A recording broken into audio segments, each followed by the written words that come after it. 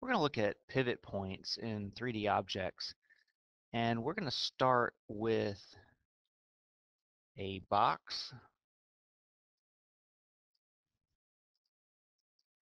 We're going to look at this box first, and then we'll add some things to this.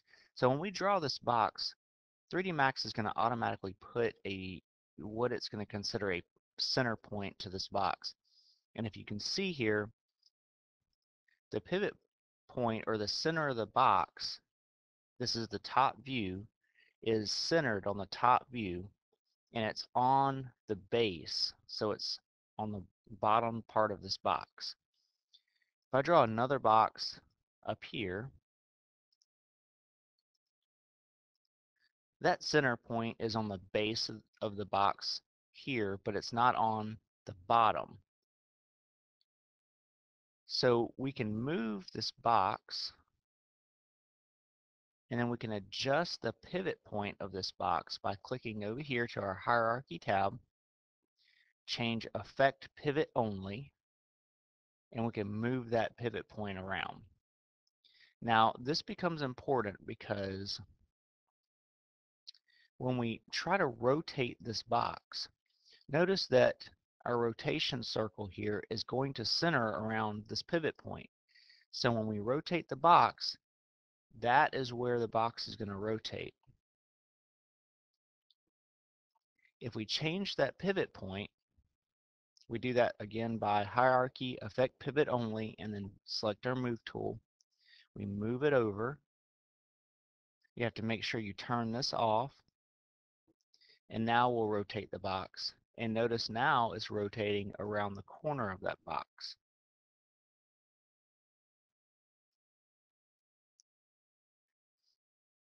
Now, one reason we may want to do this is if we were creating an object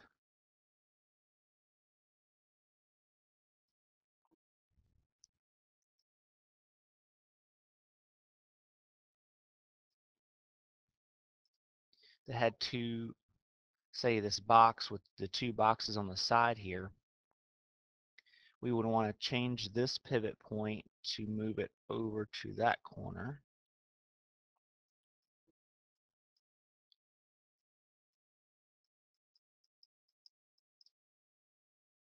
And this pivot point is on that corner. So now when we rotate these objects, they work more like arms.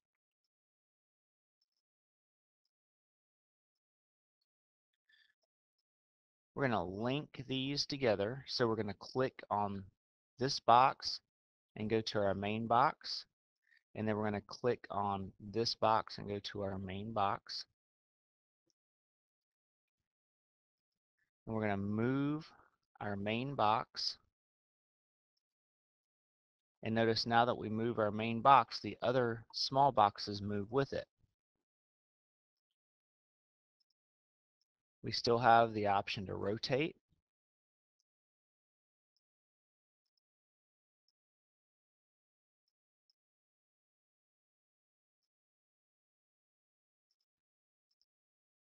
And we can move it.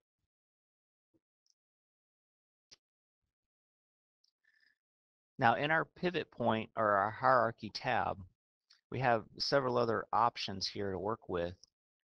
So if we draw this box, we can choose Effect Pivot Only, and we can center to the object.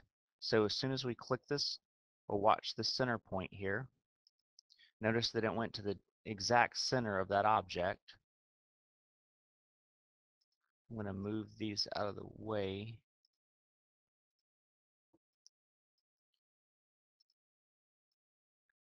So now we have the object in the center, both length, width, and height. We can align it to the object, or we can align it to the world. Notice how our axes change when we select those. Now, we'll go back to our bigger model. We also can choose to edit the working pivot point. So notice that it snapped back to this middle piece, and now I'm adjusting my pivot point there. Or I can use the working pivot.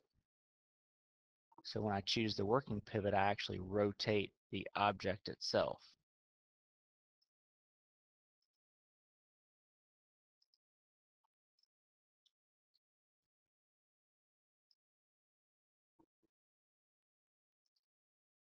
So edit working pivot point is going to allow me to edit the working pivot point.